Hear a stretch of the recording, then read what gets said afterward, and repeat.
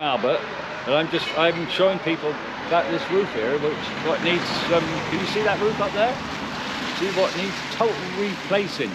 Nearly 30,000 shingles need to be come out of there and replaced by hand. And this here's one that fell down, it's just half of it. See, normally obviously that's a bit wider, and you can see him there, look. He's thinner at one end, thicker at t'other.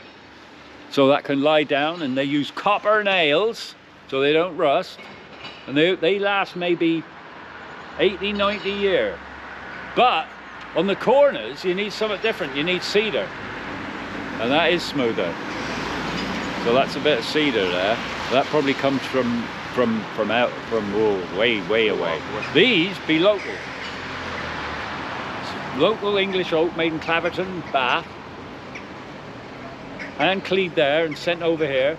And then one man on a rope, on one rope, hangs from up there, and he replaces every single one of them.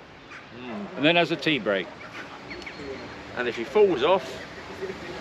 And if he does, we've got Fred here with his spade, and he'll dig him a nice hole. Yep.